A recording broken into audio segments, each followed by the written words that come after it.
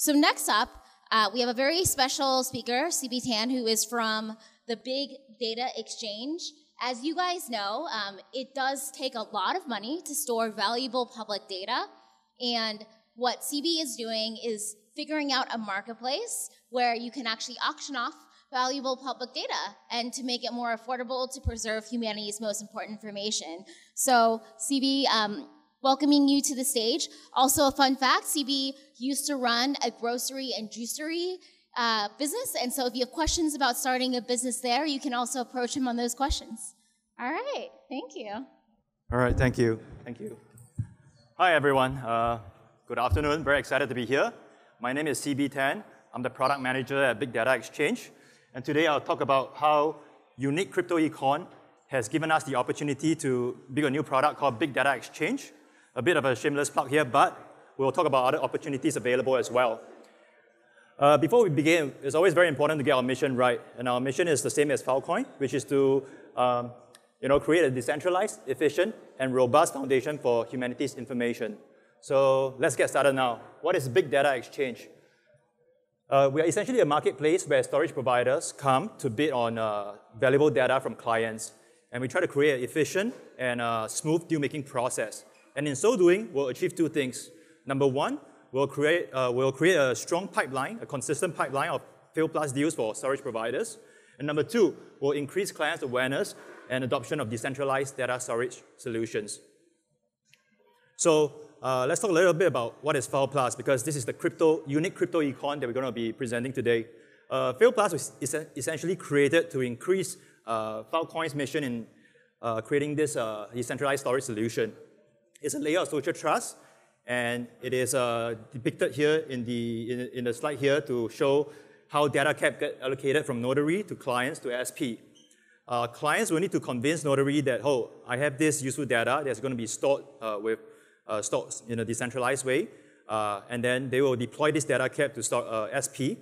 When SP gets this data cap, they'll receive a 10 times boost to their storage power. So this is very interesting, right? Because it really essentially improves the crypto economics of all the participants in the Filecoin network economy. And this is very important because every participant plays an important role. So the real question is, how do we allocate these additional incentives, right? Do we do a trickle-down economics, or do we let the free market decide? And that's a very contentious issue because every participant has different concerns, different interests. But we believe the free market theory will let everyone determine what should their price action be. So instead of, so let the market decide who should be allocated this additional 9x in adjusted power, right? And I'm just going to address the elephant in the room here because it seems like the SP is giving some of their rewards to the clients.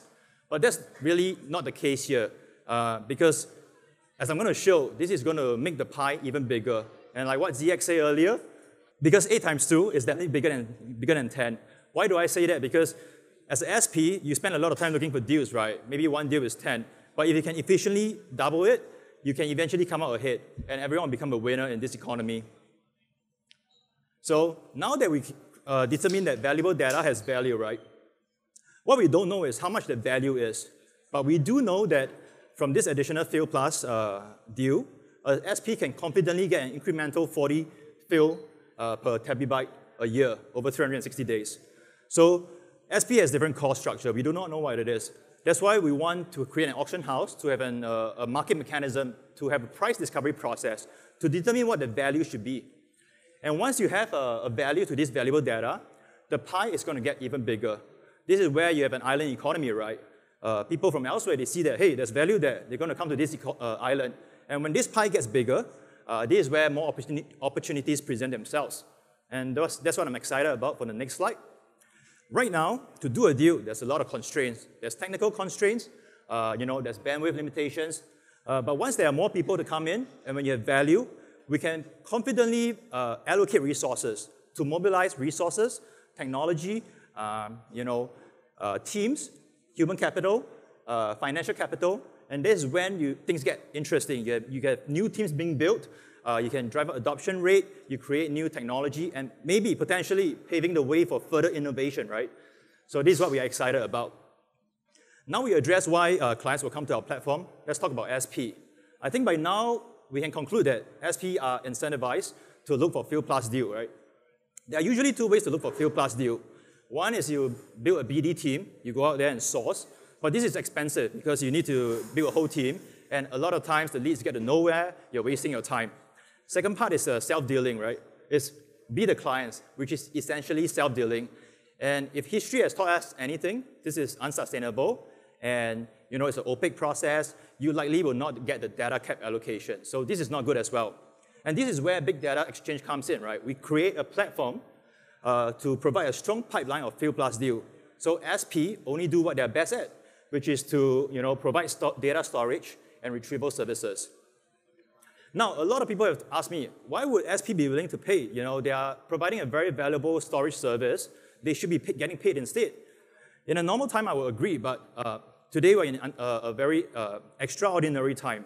We're talking about different, unique crypto economic structure on top of it, where SP are now incentivized to store FIL plus deal, so there's improved service economics.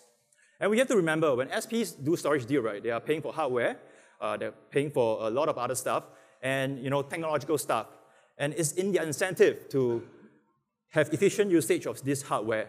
And that's why these are all implied benefits. Even though it seems like they are paying for the data by bidding on an exchange, but in reality, if this thing works out the way we envision it to be, the implied benefit is going to be a lot bigger than the cost they are paying, because now you no longer have to build teams.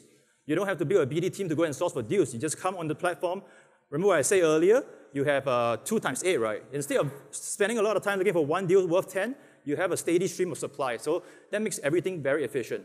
And again, on our platform, you're dealing with clients who are very, I guess over time, proficient in doing deal making. So you save time. When you save time, you earn time from, you earn more block rewards. So these are all the implied benefit. Now I started the debate of why SP and clients will come. What's next, right? As with every exciting marketplace, liquidity begets liquidity. After we do a few successful deals, right, SP will come and say, oh, there are successful deals there, let's go and bid. And once clients see that, then they will come out, they will come and list more deals. So this is a virtuous cycle, right? That's why it's very important for us to onboard step by step more clients and SPs right now to build this, make this island even more productive. So we can be the place that matches SPs with valuable data, petabyte level of data, improving economics for all the participants in the Filecoin network. And with every transaction, right, we'll broadcast this. When there's exciting price action, where there's interest, we're going to generate buzz. And this is how we can bring new players into this economy. And it's going to be a win for everyone. So we'll skip this part because time constraint. So again, earlier I mentioned, what are the other opportunities due to this unique crypto economics? These are the one. Once we become a place where SPs and clients come and interact and deal, we can become a repository of valuable data. And I want to emphasize, we'll be decentralized. We are not the one holding it. It's just a place where people can see where the data is, where it's coming from, where it's being stored, how to retrieve them. And now things get interesting, right? We create a lot of more opportunities for different groups of players here. Number one, we can assist clients with data application. Yesterday, we talked about, yesterday there was a presentation on non-profit. The non-profit participants, they may not know how to onboard. So this is something we can help them. And we bring real valuable data that's helpful to humanity. Number two, we can, once SP come to our platform, we have reputation metrics. We know how they have performed. And once we have all these data points, right, we can potentially determine, for example, what is their credit score. We can essentially be the linkage between financial providers and them. And when used in the right way, right, financing can be very good for SP. You can scale out your business very, very fast with a lower cost of capital. Other opportunities include, we always want to be the platform to match participants within the Filecoin network. So we can be the platform for data retrieval services, compute over data, and more Web3 data services as we transition from Web 2 to Web 3.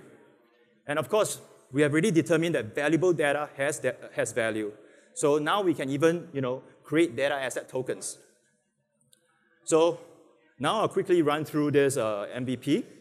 We've launched 2 weeks ago. It is live now. I won't talk about the whole process, but the best way to learn and find out is to go to our website, which is bigd.exchange.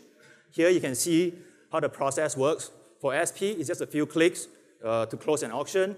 For storage for clients, it's also just a few simple steps.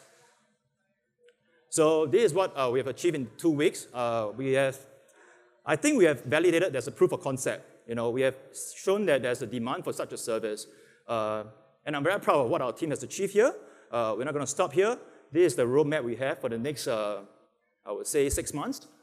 We hope to, by the end of this year, we hope to have an official version where there's full integration, enhanced, improved, top-notch UX experience, full functionality, and hopefully we can get more than 100 petabyte data on our platform. So with that, thank you, everyone.